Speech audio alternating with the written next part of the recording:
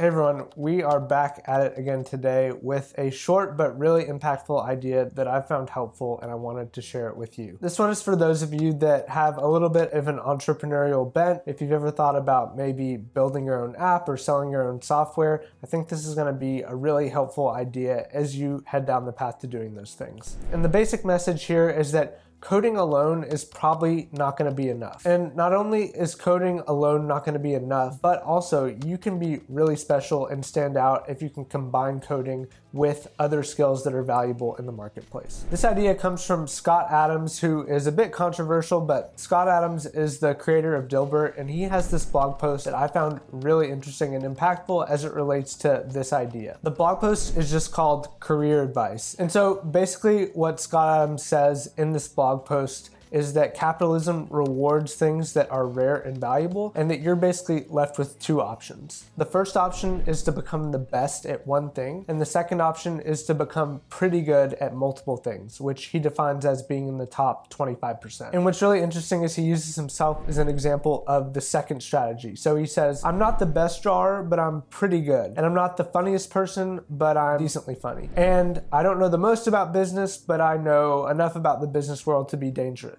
And when you combine those three things together, you get Dilbert, which is amazing. Another thing that Adam says is that you can become rare by combining things together until nobody else has your particular mix. And I think we see that really clearly in his career. So you may be asking yourself, what does this have to do with software? What does this have to do with being an indie dev and selling your own apps? And the idea is that it's really hard to sell a product based on quality of code alone. I don't think users really care about how good the code is. And so one way that you can be remarkable and sell remarkable products is to combine several skills together. So think about a developer that can also do design and SEO. That person is probably going to crush it because they can not only build, but they can also sell. On that note, Naval has a great quote where he says, learn to build, learn to sell. If you can, then you'll be unstoppable. And that's basically the idea here. And so the question for you is, what other skills can you combine with your coding skills to become rare and valuable? I myself sat down over the weekend and did a bit of a journaling exercise to try and figure this out and also try and figure out where my weak spots are. And I realized that I know basically nothing about marketing. Now, that's just an example from my life. You might have other strengths and other weak points, but the point is that thinking about these things help you to see not only what your assets are, but where your opportunities for growth are. So in closing, if you want to be an indie developer, I would encourage you to think about what some other skills are that you can combine with your coding knowledge to be unstoppable.